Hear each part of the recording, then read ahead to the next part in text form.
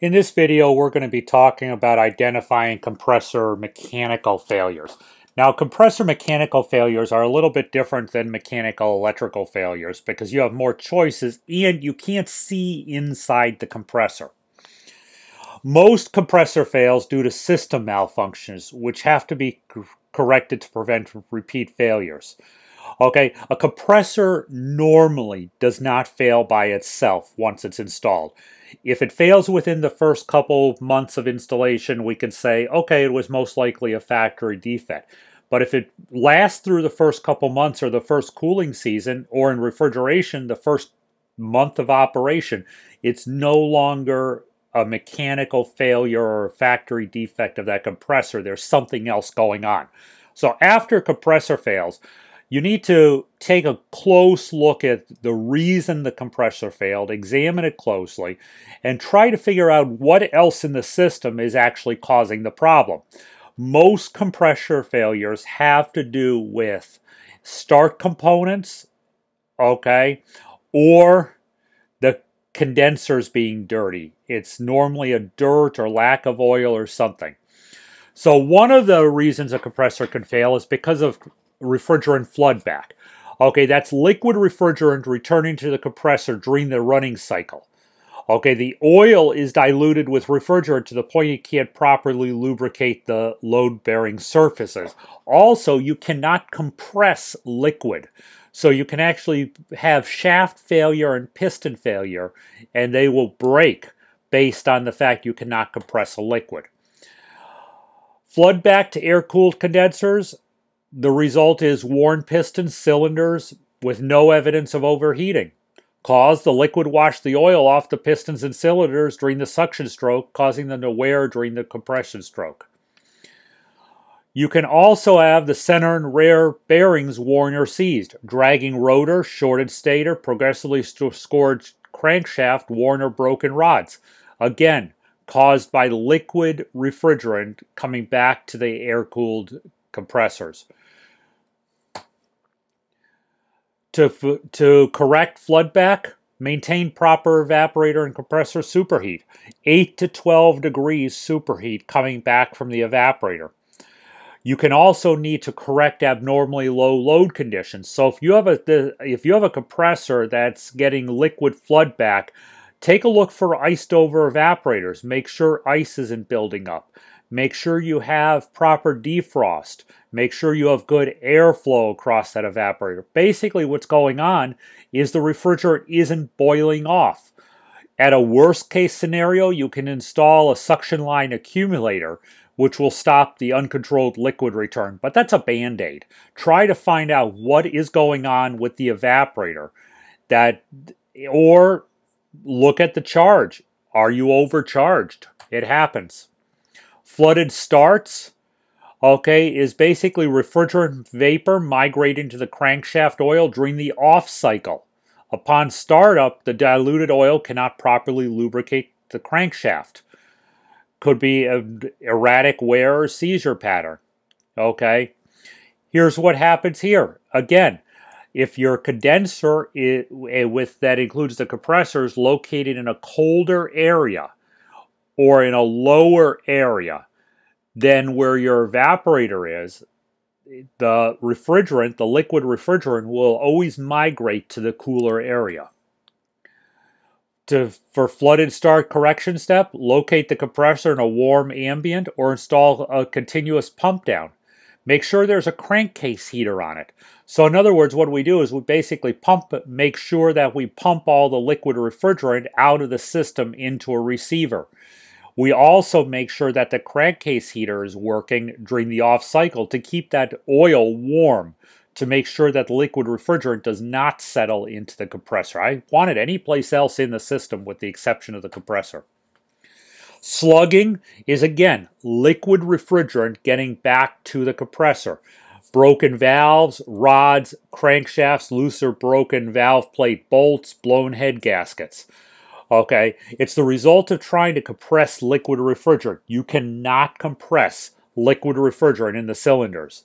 Liquid acts as hydraulic fluid and it will blow everything apart.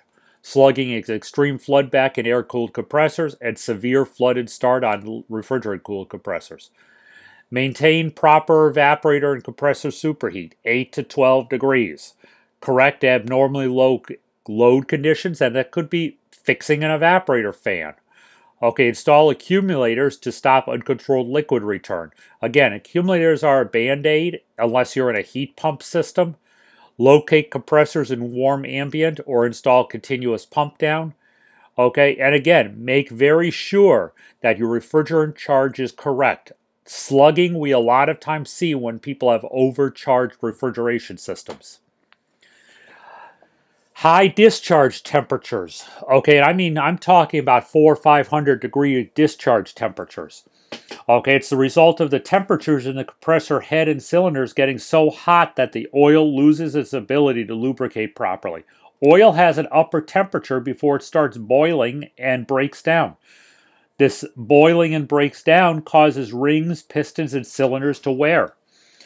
It will have leaking valves, and if you take a close look at the oil, it will start having metal debris in the oil, which is just not a good thing. Loss of oil. The result is all rods and bearings worn, scored, crankcase scored, rods broken from seizures, or little or no oil in the crankcase. Okay, you've got to watch this most often in semi-hermetic units. Okay, you could actually have an little oil sight glass down at the bottom. Check it on occasion with the system not running and things sitting still. Should always have oil to the oil fill line. When there's not enough refrigerant mass flow in the system to return oil to the compressor as fast as it's being pumped out. Okay, in all refrigeration systems, the oil is actually going through the entire system, but I have to have enough velocity and mass of refrigerant to return the oil to the compressor. So if you ever come across a system that is way low charged because of a leak or something like that, you have to look and see how much oil is in the rest of the system. Oil is going to accumulate in the low spots. I've actually seen rooftop mounted compressors without any oil in it, and the oil has settled into the evaporator, and the evaporator is just clogged full of oil to the point where refrigerant can't flow through it. And it's because the oil has migrated to the evaporator, but there is not enough flow or not enough volume of refrigerant to take it back to the condenser and compressor. Loss of oil can be corrected. Make sure that the oil failure control is working. A lot of systems have an oil pressure cutoff switch on the larger systems. Make sure it's working. Check their system refrigerant charge. Look for abnormally low load conditions or short cycling where the compressor is cycling on and off. Check for incorrect pipe sizes.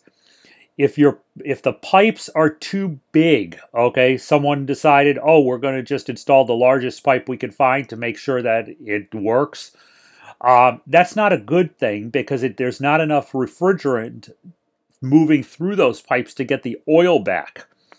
Okay, so you could start having oil traps. Check for low spots, especially in like attic installs or where the refrigerant piping is running through attics over restaurant kitchens. Make sure that there's no dips, okay, because dips act as oil traps. Check for inadequate defrost.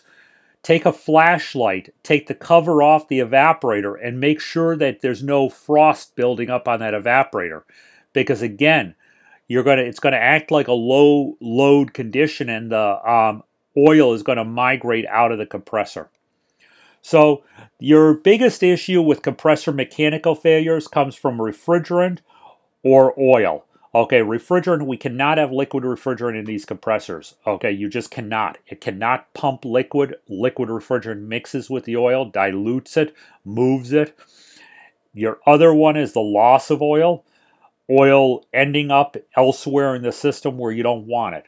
Those are our basic mechanical failure reasons. Okay, compressors do not fail on their own. Something has caused the compressor failure. You replace a failed compressor, you have to figure out why it did it.